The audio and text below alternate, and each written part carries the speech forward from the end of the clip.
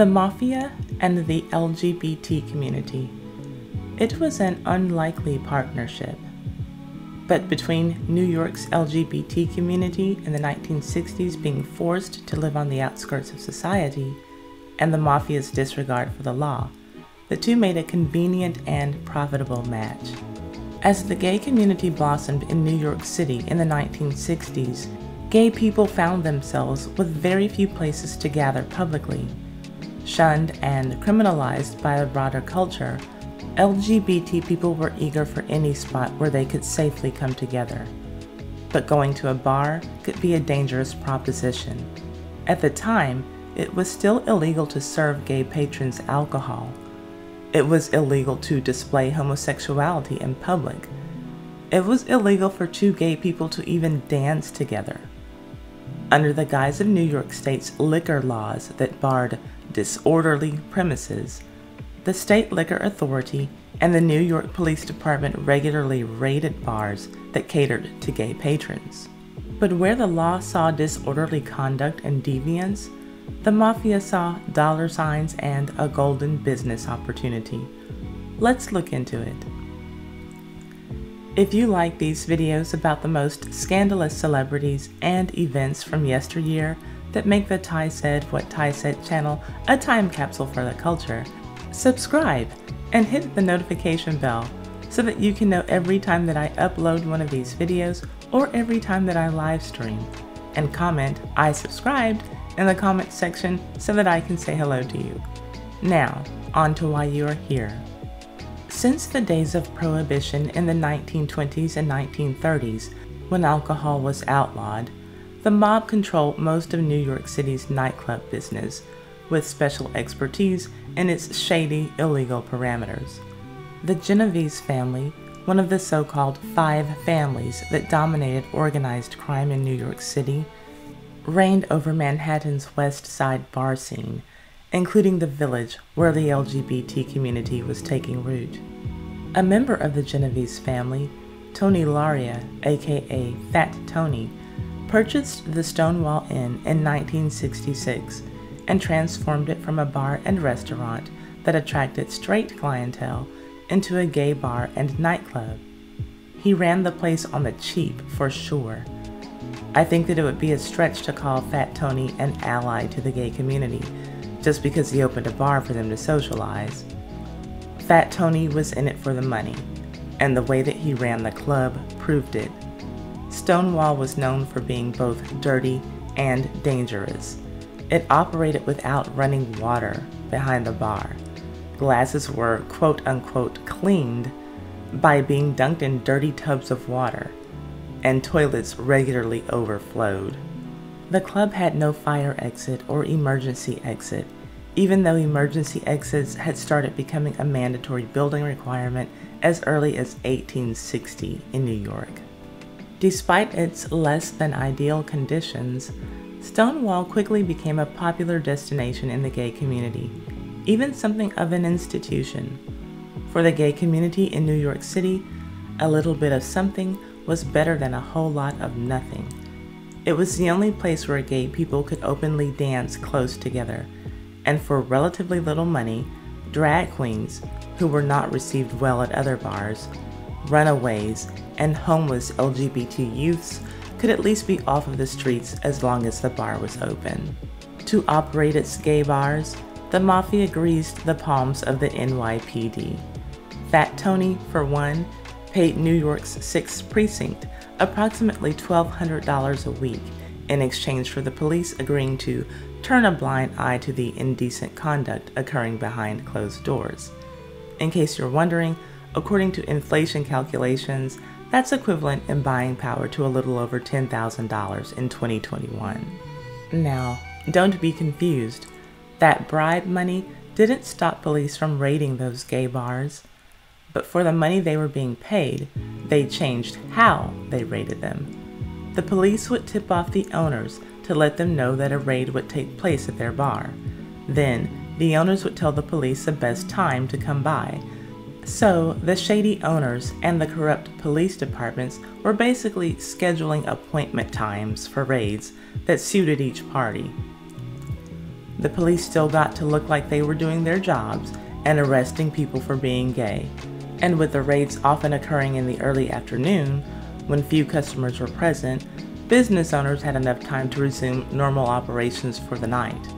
A win-win situation.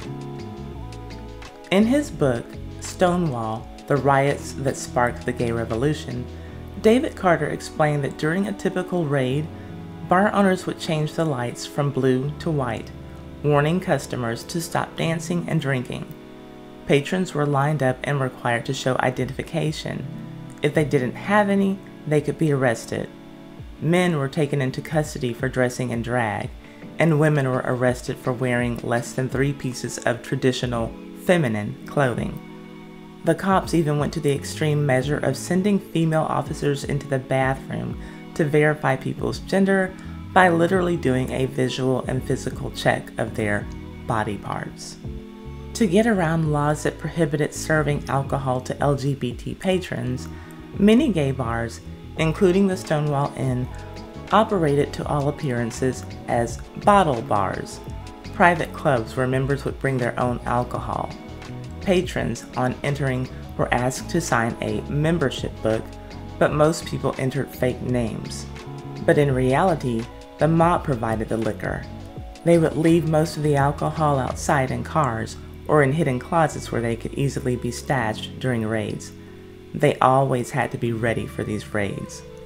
And just a side note about those membership books that gay patrons would sign upon entering these so-called private clubs, well, those members who did sign using their real names were often blackmailed by the Mafia.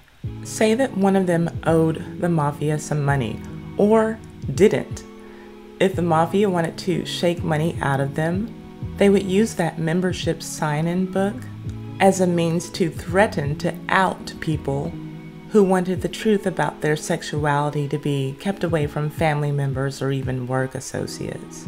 But anyway, as far as stashing away alcohol, it was worth the risk to the mob because bars in the 1960s were no different from bars of today, in the regard that money is made from selling alcohol, not patrons paying cover charges. So to that end, the mob designed the operations to maximize profits. They served cheap, watered-down alcohol sold at high markups. They sold bootleg cigarettes, and if any patrons wanted to hear any music, they were going to put some money in a jukebox. I can't stress enough that the mob was into the gay club scene for the money and not to be gay activists. To my point, the book The Mafia and the Gays by Philip Crawford even details how the mob also worked diligently in the gay flesh trade. Club bouncers, or at least men who were posing as bouncers, were actually flesh peddlers or pimps who were literally pimping out patrons. The mob was taking advantage of their LGBT customers in every way possible, but that didn't stop them from showing up and looking for a good time. Even though the New York Police Department was involved with the mob's gay club scene business, they did make an effort to crack down on the prostitution. But while the NYPD attempted to crack down on the Mafia-run prostitution during something known as Operation Together, the effort was eventually completely shut down in 1977. It came to a stop because too many high-powered individuals, including Mafia members, police officers, and big-name celebrities, were implicated as clients. Wow. Just wow. So, while the members of the gay community were happy to have a place to party and socialize, many of them did come to realize that they were being used by the Mafia. They already knew that they were being harassed and abused by the police. In time, they realized that the treatment that they were getting from the Mafia was not much better than what they were getting from the police departments. And it all came to a boiling point in an incident that became known as the Stonewall Riots. Some scholars have argued that the infamous Stonewall Riots that sparked the nationwide LGBT movement were as much a resistance against the mob's exploitation of the gay community as they were a struggle against police harassment and discriminatory laws. Indeed, A handwritten message in chalk on a boarded up window of the Stonewall Inn after the 1969 riots read, "Gay prohibition, corrupt cops feed mafia." Now, you can see it for yourself there, and has some dollar signs where I guess S's would be. Two of the main gay rights organizations that came out of the riots, the Gay Activists Alliance and Gay Liberation Front, actively championed getting organized crime out of gay bars. The Mafia's stranglehold on New York City's nightlife businesses took a huge hit with a series of high-profile prosecutions in the 1980s. But while the LGBT community had found it less than ideal, colluding with crime lords, in some ways, the mob provided them with a much-needed haven at a time when the rest of the country was still hostile and unwelcoming. The options seemed to be police harassment and abuse, or mafia exploitation and abuse. Thankfully, there are more options, better options, and safer options now. Thank you so much for tuning in to the Ty Said What Ty Said channel. Please leave a thumbs up and comment so that we can get a discussion going. And share this video on all of your social media, especially your Facebook. That really helps me out a lot. And subscribe and hit the notification bell so that you can know when my next video is ready for you. And if you don't like what I'm saying but you love it, feel free to hit that applaud button just below your video screen there and send me some donations.